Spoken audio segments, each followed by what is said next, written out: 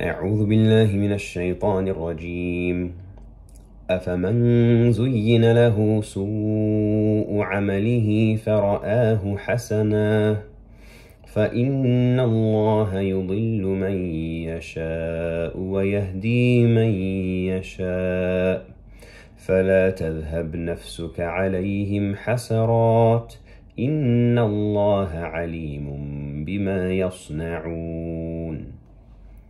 أعوذ بالله من الشيطان الرجيم. بسم الله الرحمن الرحيم. Allah subhanahu wa ta'ala says in Surah Fatir, verse number 8, "Then can the one whose evil deed is so much beautified for him that he deems it actually good be equal to the one who differentiates between good and evil? The fact, therefore, is that Allah lets go astray whomsoever He wills and leads to the right path whomsoever He wills. So, O Prophet, let not your soul collapse in grief for them. Surely Allah knows well what they are doing." Donc, Allah dit en Surat Fatir, verset numéro 8, seront-ils donc traités comme celui, et Allah ici est en train de parler de ceux qui croient et qui accomplissent les bonnes œuvres.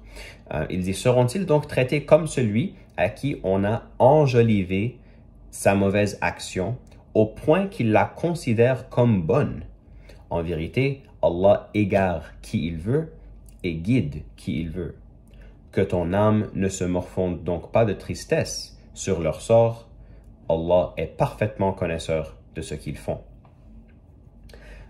The point that I would love us to reflect on in this ayah is Allah subhanahu wa ta'ala talks about those people who their bad deeds have become beautified for them, que leurs mauvaises actions sont rendues enjolivées pour ces gens-là. And one thing we need to watch out for is when we commit a sin, lorsqu'on fait une mauvaise acte, all right? Quand on fait quelque chose qu'on sait que c'est mal, ne jamais justifier ce mal. That we should never justify this sin. Okay, we're all going to make mistakes. We all commit sins.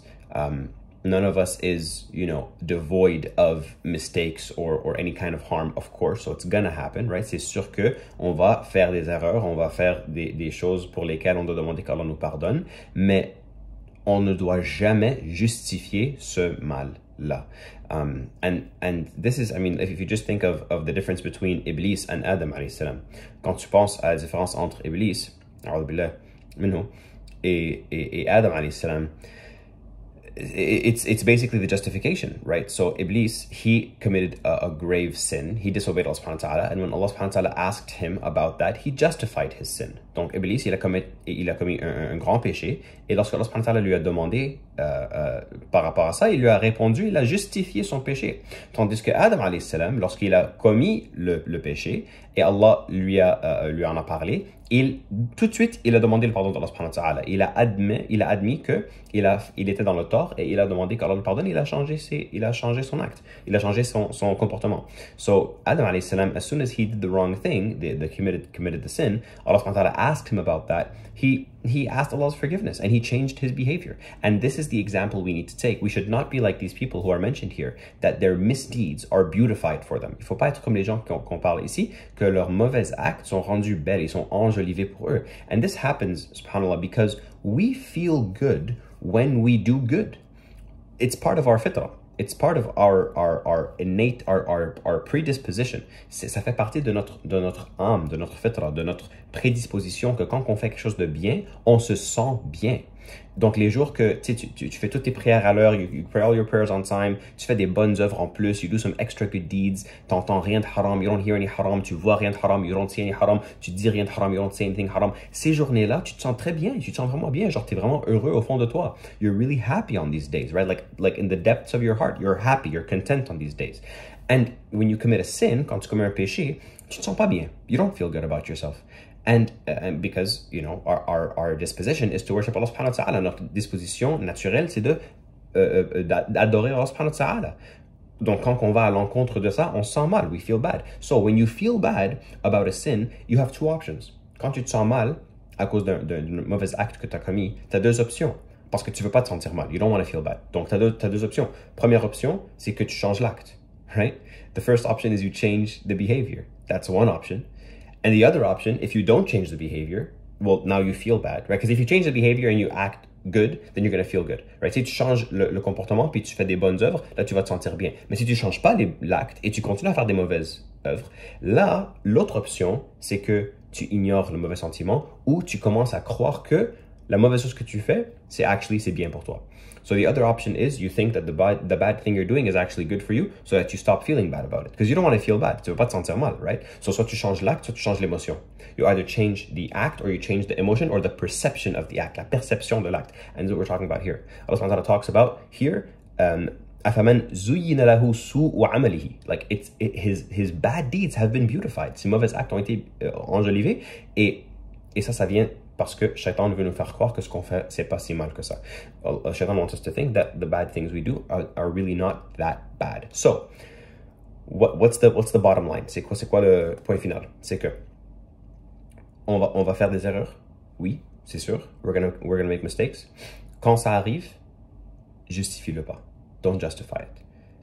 Accepte et admets et genre process le fait que j'ai fait quelque chose de mal et essaye de changer pour le bien et essaye de faire des bonnes œuvres pour comme balancer pour équilibrer ta balance et tu essayes vraiment d'arrêter ce péché-là de plus que tu peux. Des fois, c'est plus difficile que d'autres, right? Des fois, c'est une addiction, quelque chose que c'est difficile d'arrêter. Ou c'est une situation très compliquée que c'est difficile pour toi d'arrêter le mal d'un coup. Quand Allah nous donne la force dans ces cas-là. Mais il faut, parce que la yukallifullahu nafsan illa wus'aha, tu t'es capable. C'est peut-être plus difficile parfois, mais tu le fais pareil. Mais pendant ce temps, tu fais des bonnes œuvres pour comme équilibrer le mal et le bien. Mais jamais on se justifie l'acte et on se dit c'est correct, je peux continuer à faire ça. Tu peux pas. Parce que ça s'accumule. Puis à un moment donné, ça va collapser. Ça va complètement t'enterrer, subhanallah. So you know, when we commit a bad deed, a sin, we accept that sin. We understand that we committed a sin, we made a mistake, and we try to change that. Sometimes it's a bit harder, right? Sometimes it's an addiction or it's a very complicated situation. It's difficult to just kind of drop it, but Allah does not burden you more than you can bear. So you're able to stop that. It's a bit harder sometimes, but you never accept it as just like, oh, this is just a sin I'm going to commit. This is just something that I do. I'm a smoker. That's stuff. I'm not saying I'm a smoker. I'm saying like if you have trouble with that, you don't just tell yourself, look, I'm a smoker. That's it. You know, moi je suis fumeur. That's it. I'm never going to stop. No, you try to stop. You try to stop, and you don't justify it. You don't say, well, you know, it's technically not in the Quran. Like, come on, bro. We know you're not supposed to do that. You know you're not supposed to do that. Work towards it. Work towards it. And while you're doing it, while you're trying to stop, do a bunch of good deeds as well to balance out the scale. Because if you accept it, then you're opening up the door to yourself to accepting a lot of things. Like, where does that door stop? You know, how many things can we justify to ourselves? And we don't want to be like people Allah subhanahu wa ta'ala talks about in the ayah, who their bad deeds have been beautified to them and it just becomes like normal for them. Allah subhanahu wa ta'ala guides who He wills and He leaves to go astray who He wills. We ask Allah subhanahu wa ta'ala to keep us on the right path. On demande que Allah subhanahu wa ta'ala nous garde toujours sur le bon chemin, qu'il nous garde toujours guidés, qu'il nous protège d'être égarés et qu'il nous protège de enjoliver nos propres mauvais actes avec les waswas du shaitan. We ask Allah protect us from beautifying our misdeeds, from the whispers of the shaitan. Jazakumullah khairan. Assalamu alaikum wa rahmatullahi wa barakatuh.